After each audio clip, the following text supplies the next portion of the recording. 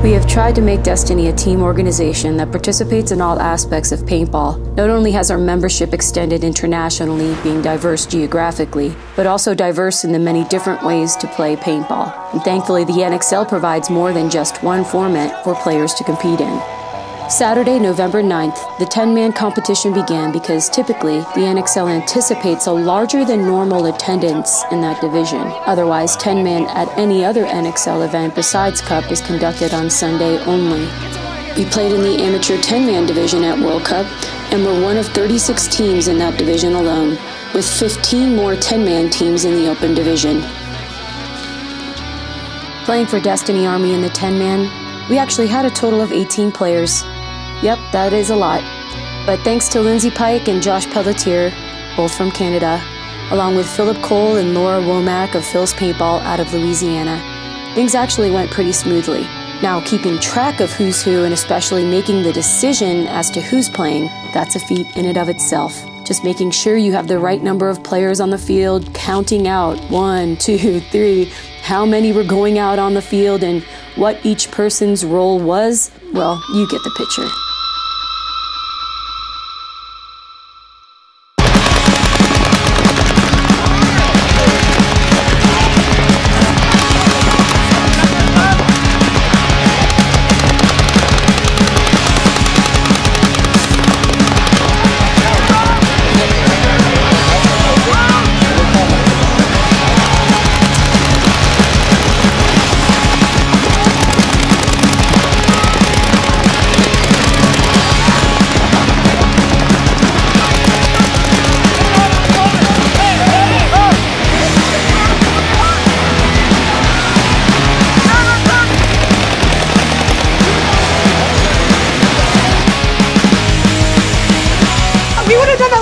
We just know the bug goes. I'm like, mouse, snake foot, the box there. What G count was? You lost the G count. But then I was like, walk the field with me. I think they're done. Walk the field. I think that's it.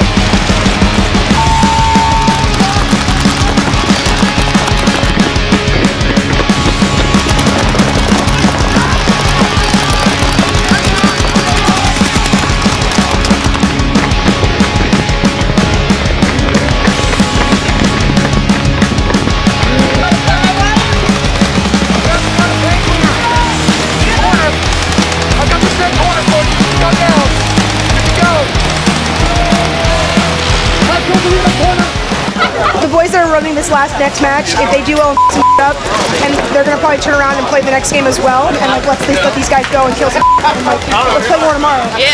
So how much time do you think we have? Damn. I'd say we got 10, 15 minutes.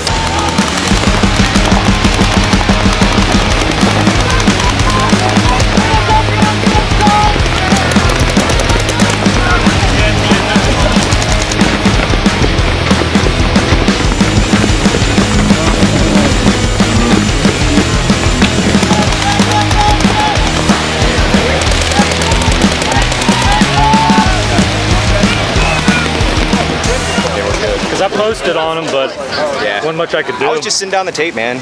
Just making sure they aren't coming down there. Yeah. But when they get into this, it's tough. I have to catch them at like the right moment. Yeah. That was good shit though. Oh yeah. So I think the best game plan at this point is to shoot them and not get shot. Solid game plan. Usually, if you shoot them first, we win. That's got that on camera here. That's good coaching.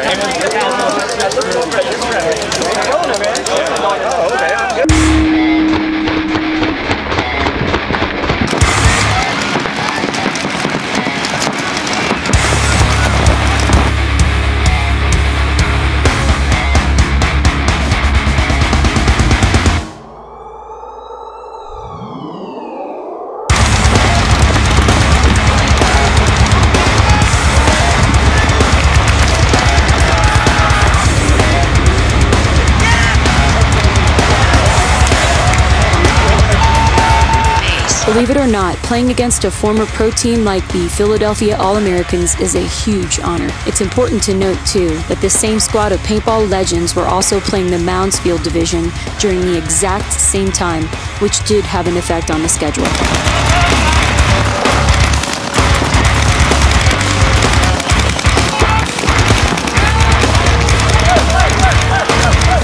also didn't help that we were assessed 3 minor penalties against us in that Philly Americans matchup.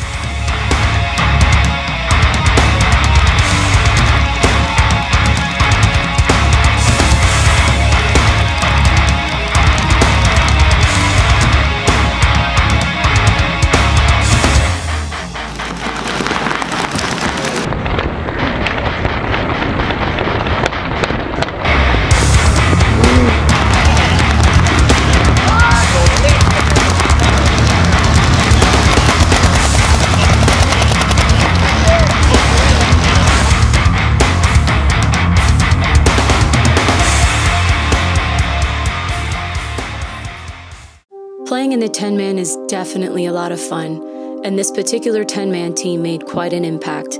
We had 4 wins and 4 losses in prelims, and we were hoping to squeak in, but unfortunately we missed the Sunday cut. Of course, who doesn't want to walk away champions? Maybe get some cash back from the money put in to make the event possible.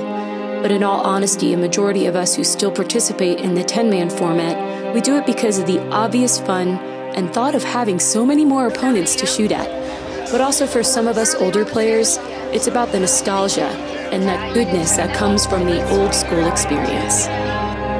Speaking of old school, Destiny has had more than a handful of guest players that have made quite a name for themselves in the world of paintball. Legends like Mike Bruno, who at this World Cup event would be coaching the last NXL Pro roster for Rennick Miller's Chicago Aftershock. Make it your game.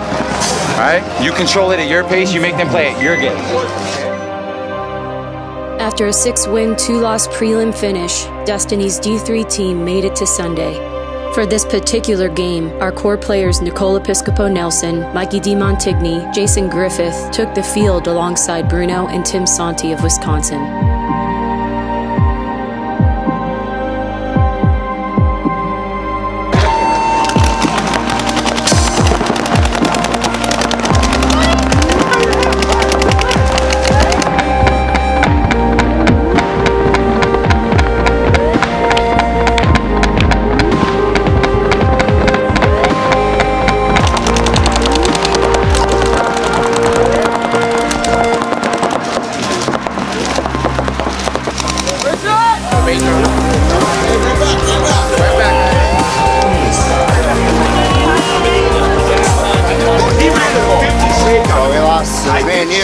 They're all the ones in the game all the time. Not going there for him out. I was screaming bloody murder. I did it.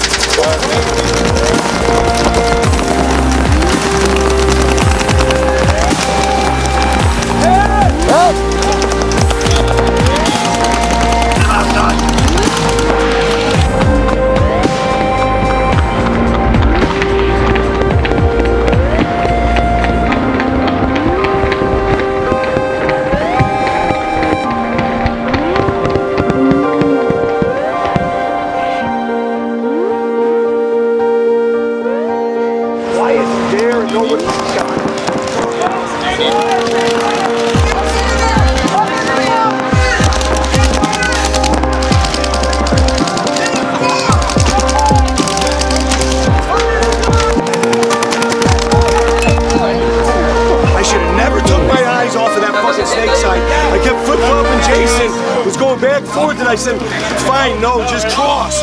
Stay crossed. It was too late at that time. I should have just stayed on my shit. You got no shot straight up, bro. That's why I was telling you. But you were shooting straight up. That's what kind of... And then he had the wire for a little bit. Mikey shot the guy in the hopper on the corner. And then I was looking inside for the shots. I guess they clipped Mikey on the side. I didn't know we lost Mikey. We should have stayed on the wire, man. He ran down and got me. I thought we had Mikey on the wire. Yeah. Alright, so we threw away the first one. We got the penalty. And then we got the second point, and the guy came running down the entire field and bunkered me. That was bad. I got the jitters on that one. Tyler Hanlon wasn't the only one with the jitters that day, with a total of 75 other 3-man teams in both the open and amateur 3-man divisions, of which 4 of them are Destiny teams. Many of us also had the jitters too. The D3 5-man team lost in quarterfinals, but they continued to play in the 3-man, which is a nice add-on by the NXL to give players an extended chance to keep playing paintball at World Cup. We're are all over the place. Okay, I'll be right here. Okay. Three. 1, 2, 3. That's it. Find them and just find them. Yep. Most of the time people just yell 50 snake, and that's fine, because I'll know what you mean. And like the corners, you could either say like one, or you could just be like snake corner, Dorito corner. And Who's behind her on the snake? Are you behind the snake? You gotta put a lot of paint. I only have this one. Should I add one more? Well, don't let her get bunkered.